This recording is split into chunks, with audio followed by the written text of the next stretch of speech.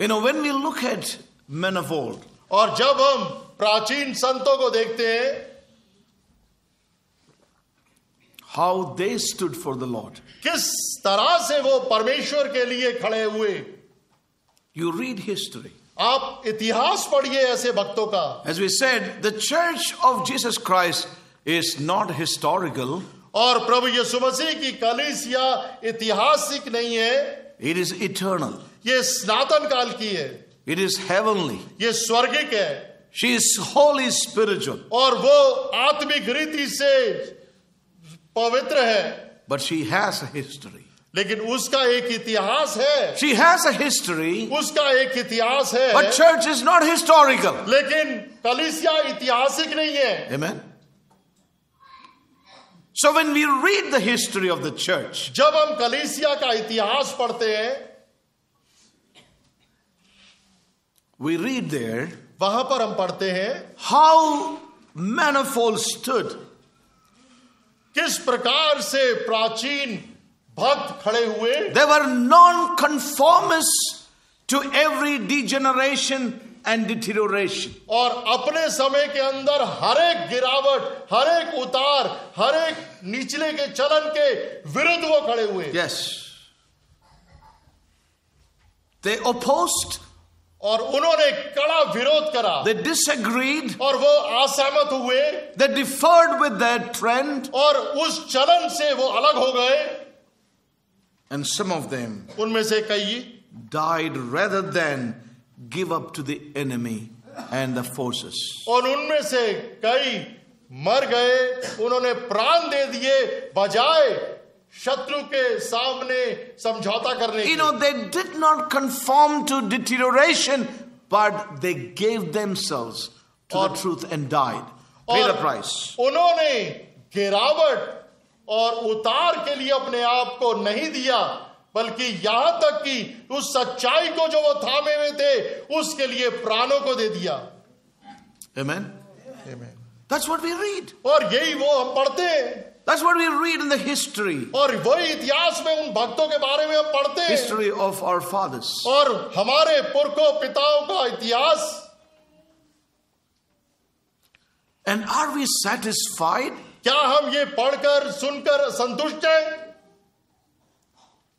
To be a degenerate sons and daughters of these fathers? कि पिता के भ्रष्ट समझौता करे हुए पुत्र और पुत्री बने?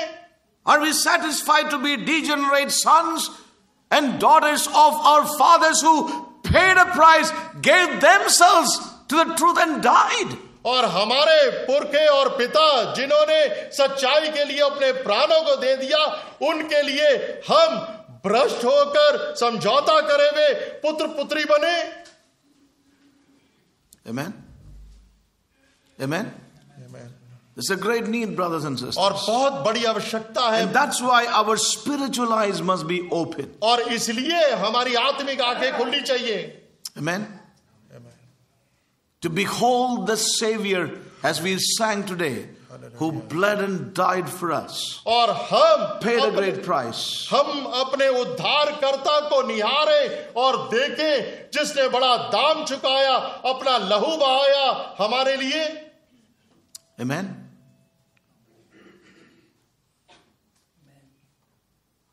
Today everything is taken lightly.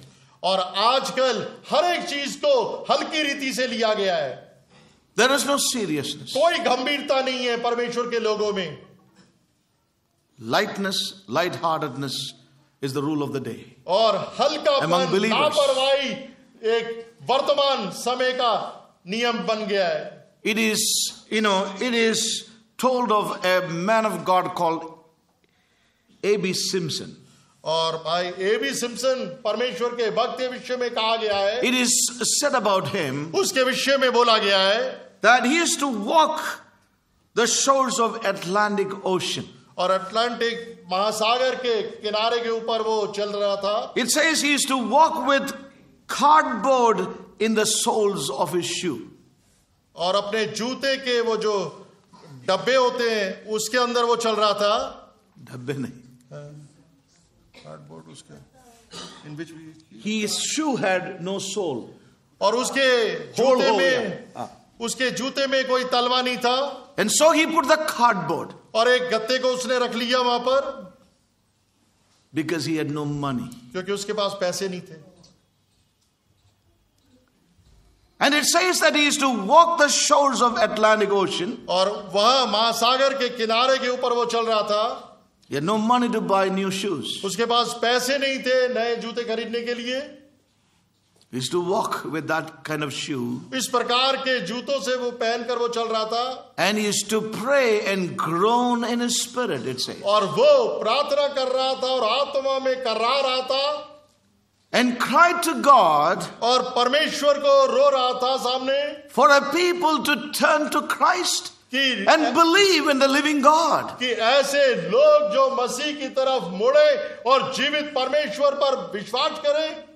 And he cried out and said. और उसने रोया और दुहाई दी और कहा, Oh God, I believe Jesus Christ thy son. और हे परमेश्वर मैं विश्वास करता हूं प्रभु यीशु मसीह तेरा पुत्र है. He is the same yesterday, today and forever. और वो सर्वदा कल, आज और कल एक जैसा है.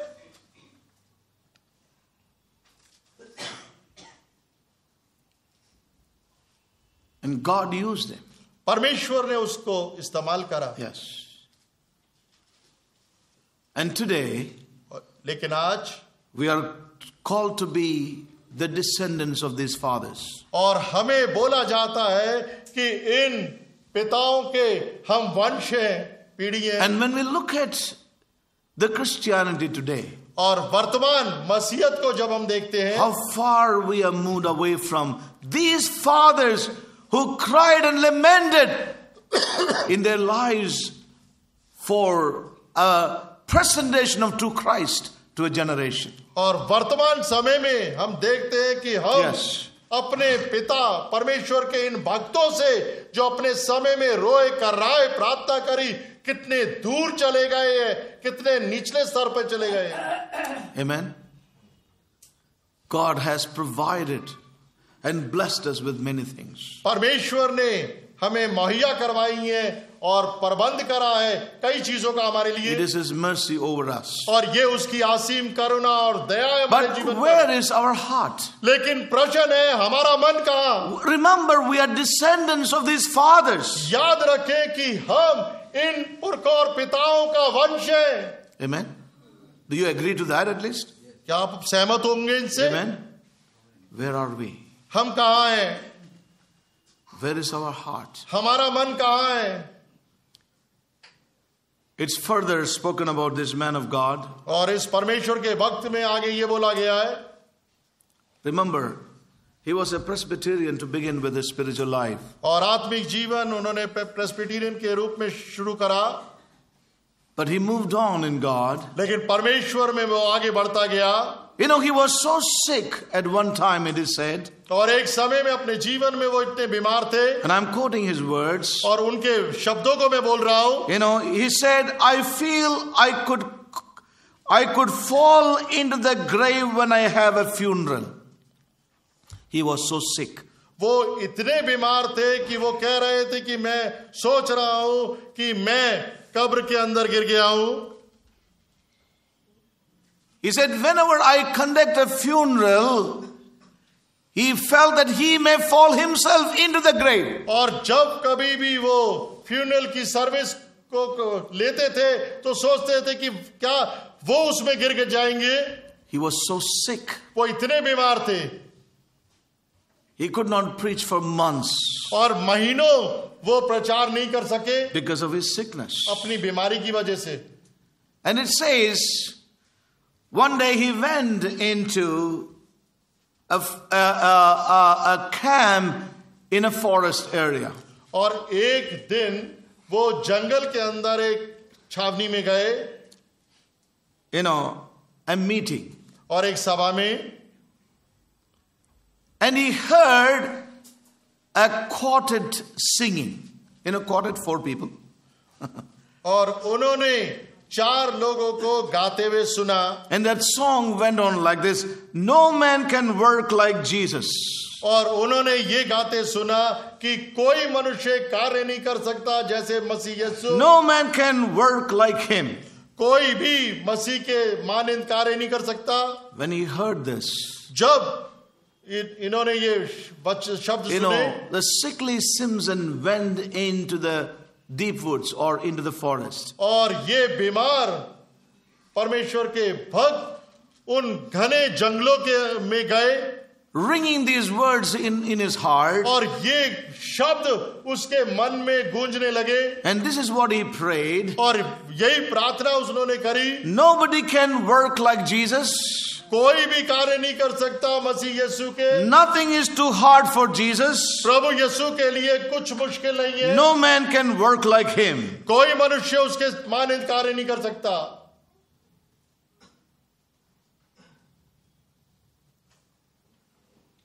This learned man, और ये शिक्षित व्यक्ति, he threw himself on the ground. उसने अपने आप को भूमि पर डाल दिया. And he began to pray. और उसने प्रार्थना करनी शुरू करी.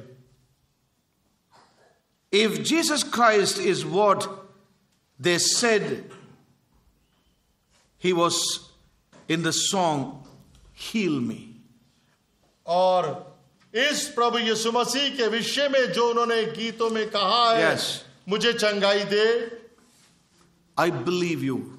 मैं तुझ पर भरोसा करता हूं. And the history says, और इतिहास कहता है the Lord healed him. परमेश्वर ने उसे चंगा करा. Yes. And it is he who wrote that song.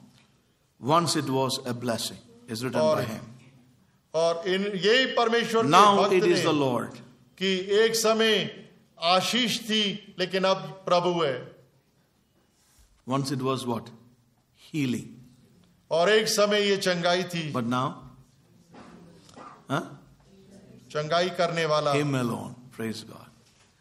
I want to say, brothers and और मैं आपको sisters, कहूंगा प्रिय भाई और बहनों, how these men of God, they heard, they believed, they lived. Amen?